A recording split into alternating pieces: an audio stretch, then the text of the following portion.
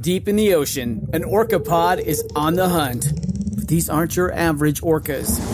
These guys are organized. Marketing team, did you get those social media posts scheduled for the SEAL migration? Aye, Captain. We even have an automated notification for all pod managers when they go live. They use Monday.com to keep their teamwork sharp, their communication clear, and their goals in sight. Monday.com. For whatever you run, even orcas. Go to Monday.com to dive deeper. This episode is sponsored by Skechers, the comfort technology company.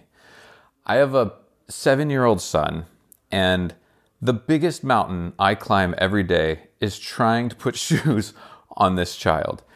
And I'm so grateful to Skechers for supporting this podcast, but also for making the only shoes my son will willingly put on by himself. Their slip-ons are amazing. Thank you, Skechers, for everything.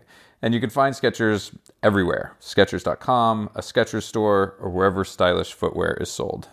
If someone tells me not to do something, or I'm not welcome somewhere, or I can't be somewhere or do something, there is like a fucking petty ass person inside me that is like, well, not only am I now more motivated to do it, but I'm going to do it louder, better, stronger than anybody ever has. I love that. And you've done it so well. If I'm not invited to their party, I'm throwing a bigger party you're gonna, like, across the street. I'm going to like kick the door down and be like, I'm here. Yeah.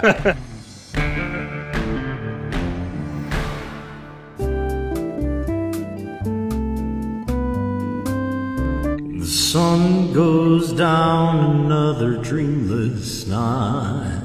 I have envied people, artists who had stage names, because I feel like there's been times in my career when I like wanted to try new things, but I felt like the liability of failure so hard, be like, oh, it'd be so cool to make work like that, but I can't do that. And, but I would feel like stuck in the rut of who I am now. I'd be like, I've fantasized about creating an alter ego or like another persona. I'd be like, oh, I could make this body of work. If I wasn't me, I could make something like that. Right by my side, you wake me up, you say it's time to ride.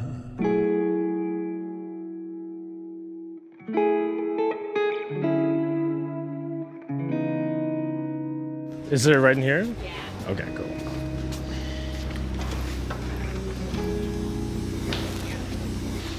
Thank you. Hey! How's it going? How's it going? How are you doing? I'm good. So good to see you. You too. Thanks for tracking it all the way down here. They ambush you outside. Yes. Sorry about that. It's okay. No, it's all good. I was like, he can come in and like put his stuff down or whatever. No, it's all good. So no frills today. No, this is the new iteration. I love that. Does it feel vulnerable and exposed? Yeah, I feel crazy. I feel like I could take off my pants just to like even the playing field. Exactly. I mean, I've been braiding it more I've seen that, and more. like the Willie Nelson braids. Exactly. Yeah. I like things to kind of evolve. Yeah. Is it freeing in a way to like wear a mask and just be like, because now I'm like a little bit freer to fuck up because it doesn't affect who I am when I wake up in the morning. That was the effect in the beginning. Yeah. I invented the mask as an artistic choice, and I think I didn't realize how much of a, like, yes, it was stylistic, but I think it was also like subconsciously to help me feel a bit like I could be more vulnerable in a way. Like, do you feel dropping the frills is like a threshold of confidence that you've achieved now, where you're like, oh, like now I can kind of... It's like a threshold of confidence. I can step into myself a bit more. But also like a new barrier of challenge, because I think that's why I like evolving. And I think the way in which I like to evolve is to keep challenging myself with something new. Like, not only do I get bored with like other people's art easily, but I get bored with my own easily too, like I like challenging myself. So yeah, the challenge I think with this project from the beginning is to just like be more and more vulnerable as a songwriter, as an artist. And I think every album I've done and every iteration of the mask and all that stuff, I think it all like is moving towards like more and more revealing in like a literal sense and also a sort of a metaphorical sense, I guess. It makes me nervous. I know it sounds like a silly thing that showing half my face makes me nervous, but it does. Yeah. But I think that's a good thing. You know, like I don't like to keep it too comfortable. It's a great face. Like as far as faces So go. far, So far, what it's you great. can see from what I now, know about your face, it's one of the greats. One of the greats. Thanks. I mean, This episode is sponsored by Skechers, the comfort technology company. I have a 7-year-old son, and the biggest mountain I climb every day is trying to put shoes on this child. And I'm so grateful to Skechers for supporting this podcast, but also for making the only shoes my son will willingly put on by himself. Their slip-ons are amazing, and he doesn't have to deal with laces. He doesn't have to deal with anything. They come in the perfect color blue. And I mean, his closet looks like Batman's closet. It's just a row of 10 pairs of blue Skechers slip-ons, because those shoes are the only reason I have ever made it to school on time.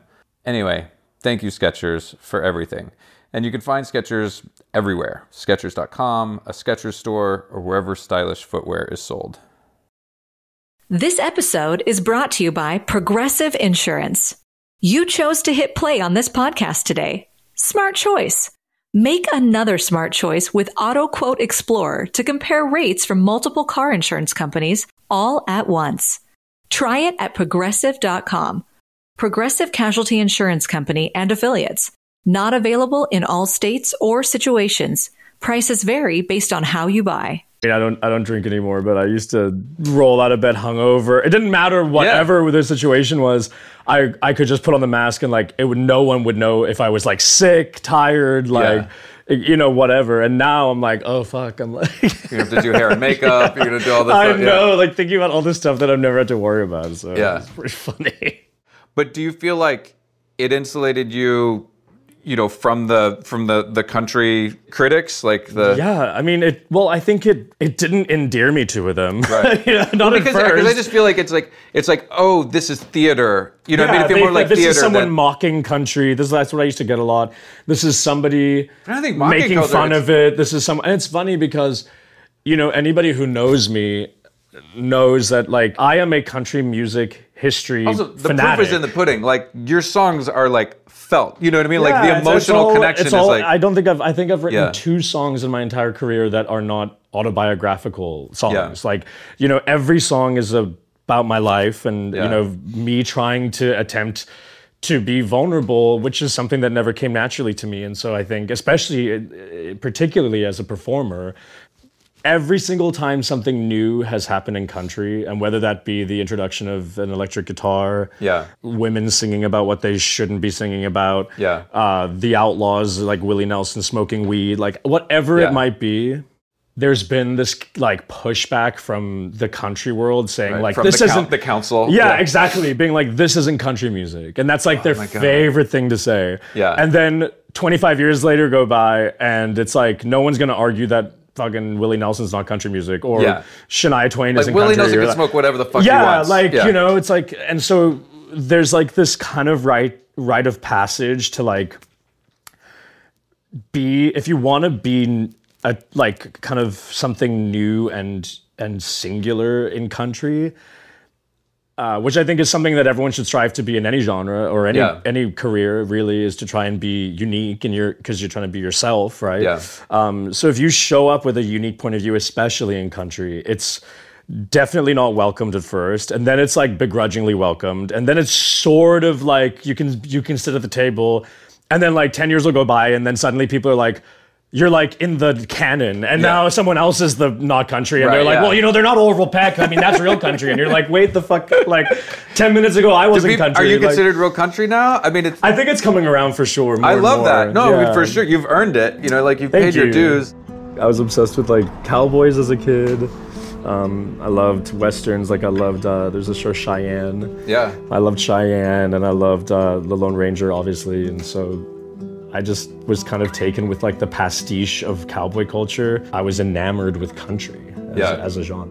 But I love the determination and just being like I like this, and I'm gay, and the world's just gonna have to reconcile that. You know, like this is what I'm into, and like you guys fucking put me wherever you want to put me. I'm very lucky. That's from my parents. You know, like my parents adamantly told me and my brothers pretty much every day of our lives, like, you know, and I think it's because, you know, especially my mom's family, like my grandfather, I think probably dealt with a lot of being a mixed race relationship. Like people telling him, like, you know, what he could do and couldn't do. And, you know, South Africa, of course, the politics at that time were insane. And like, I think that kind of drive in my family that my parents had, they would tell us every day pretty much, like, you can do anything you want to do. Like, I know it sounds such a cliche, but it's different to like say that and like really support your kids. Yeah. You know, because like so many people like say you could be president if you want to. You're like, but don't be gay. Yeah, exactly. You know, with my father, you know, he made a real conscious and concerted effort, because I have two older brothers who are both straight. Yeah. He made a really conscious and concerted effort to tell them, me, everyone, like, you know, like, Orville is no different than anyone else, and he will we will never treat him differently than anybody, like, you know. And how were you when you came out to your parents? I never really had to, because of that. Like, yeah, they sort of knew, and they just kind of in the room. Yeah, I like to say they sort of just like kept the door open, you know. Like they would like drop hints about like, it's okay to say if you have a boyfriend or whatever, which was really nice, because it also allowed me just to figure out who I was. Yeah, exactly. And it didn't feel like, you know, my brothers didn't have to come out as straight to my parents. It's like a whole fucking burden that you have to deal with that I'm really lucky and glad I didn't have to deal with, you know? Yeah. Well, let's, speaking of your parents, like let's do something for your pops. Yeah. We'll just start with like old country album covers and like see if there's a font there that makes sense. Oh, cool. So like literally just as a place to start, like even just pulling. Oh, I love that. Like this lettering, you know, like if we did, you know, outline with a little bit of a shadow underneath, like even that straight font. Yep. Like it could have come from anywhere, but I like being like, no, but it's from that exactly. Waylon Jennings album. That's amazing. I love that one. Even this Trev is kind of like playful and fun. Yeah. I love that.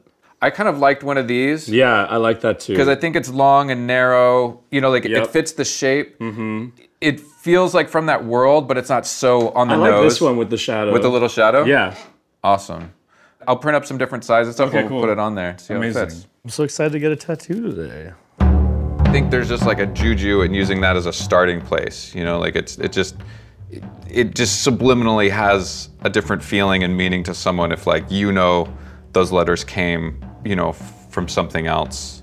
It's just, you know, it's like the grain of sand in the middle of the pearl. Like that's where you start and then take it wherever it goes. Want to shop Walmart Black Friday deals first? Walmart Plus members get early access to our hottest deals. Join now and get 50% off a 1-year annual membership. Shop Black Friday deals first with Walmart Plus. See terms at walmartplus.com. Looking for a pickup truck to get just about anything done? Look no further. The Chevy Silverado EV isn't just the most powerful Silverado ever, with next-level towing capability and technology. It also offers game-changing versatility with the available multi-flex midgate and tailgate, which means Silverado EV helps you carry large, bulky, and oddly shaped items up to nearly 11 feet in length. Chevrolet. Together, let's drive. Visit Chevrolet.com to learn more. When's the last time you had your finger shaved by a grown man? Well, probably not that long ago.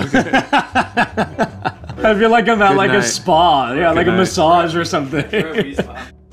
My boyfriend doesn't have a single tattoo, and I kind of love it. Oh, I mean, it's kind of like a unicorn these days, you know? I love it. Yeah, I mean, I was married to one for a long time who had no tattoos, and it was great. Yeah. Like, okay, well, you don't like me for that. That's for sure. Yeah.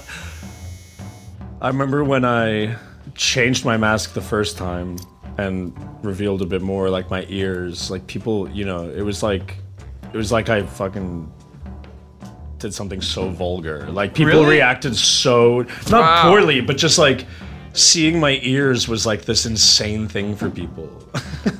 Being an artist is really funny. There's a lot of complicated feelings about everything. Which I imagine, like, yeah, I mean, that's what I mean. Like, I think about you and the mask a lot and how just having that layer Like, must be so nice and like, but complicating in ways. Yeah, it has been nice, and it makes, like, in some ways it's made my life easier, and in some ways it's made my life like 1,000 times harder. Yeah, do you think more people will recognize you now that the chin's out?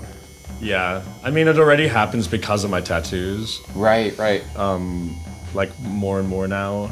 Most of the insane trauma and insecurities that we all have as adults that we spend so much money and time trying to like undo, I think is other people's expectation of who or what we're supposed to be or how we're supposed to behave or what we're supposed to do or whatever, you know, like it's stuff that people put on you, especially when you're like young, you know, about the expectation of who you're supposed to be, what you're supposed to do, who you're supposed to love.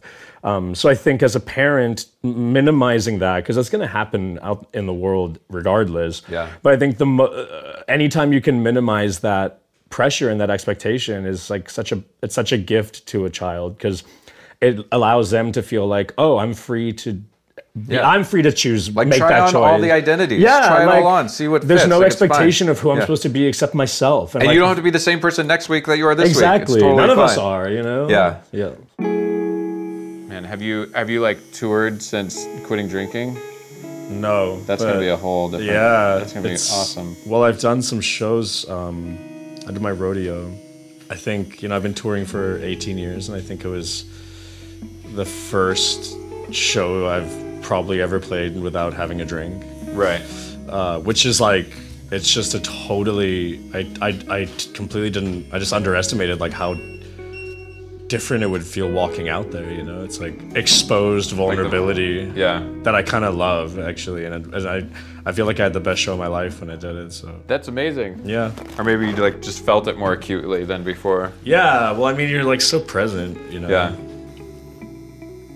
You've done such a good job of like participating in fashion, but in a way that's like true to country. You've really done an amazing job of taking like, you know, redneck country culture and being like, no, this is the soul of it. This is the heart of it. And now we're going to like put it in this context. Thank you. I really appreciate that. I mean, and the thing is like, you know, I'm from a poor white trash background, you know, like... Which poor and white trash is universal. Right. Like, it doesn't matter geography. You know, my grandfather was like a horseback policeman, you know, like a cowboy. And like I said, my mom's family was, you know, like a mixed family from a poor, very, very poor background. And like, so, I mean, I definitely related to, I think the tone of country music like spoke to me early, because I think it is sort of like the everyman's music, you know? Like, it's not really like an elitist genre. Well, I mean, it's kind of turned into that in a weird way in Nashville, but that's a whole other story.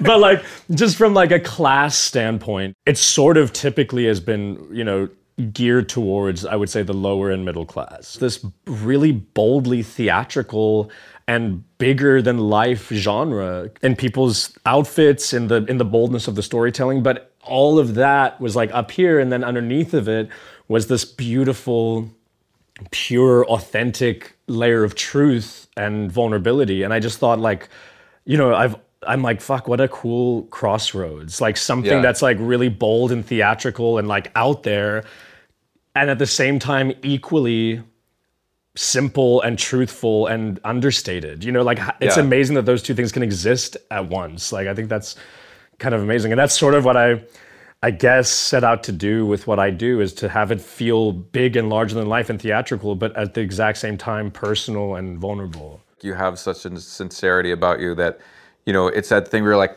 whatever this guy does, like, I want him to win. You know what I mean? Like I want him to pull it off, whatever he's trying to do. Yeah. I appreciate that. You know, we have a beautiful term in South Africa, which is called Ubuntu. I think the direct translation is like togetherness of humanity or something. But I mean, essentially the crux of the term is that, like, you know, I am because of you and you and you. Like, any success I have is a direct success of all the people in my life and around me, because those people shape who I am. Yeah. And so that kind of support of like wanting somebody to succeed and wanting someone to win, that's like such beautiful Ubuntu, because it's like, that is part of the reason why I can succeed and win, is because you have that support. You know what I mean? All right, there we go. Oh my God, I'm obsessed with that. That looks so good. That's pretty fun. Oh, I love that. The white looks so good. The little it'd be touch good of just white. to hold that, like, yeah, hold that space a little bit. It makes better. it looks like, yeah. I love that, dude. It's so good. Awesome. Anything good should just be a weird creative experiment. You know, I think it's when artists get their ego interwoven with their work, it's dangerous to feel too proud of what you create, you know, and think that like I'm brilliant because I made this. And then also I think it's dangerous to kind of, you know, feel like you're worth less because what you made didn't succeed. So I think any distance you create between your ego and your work is really healthy.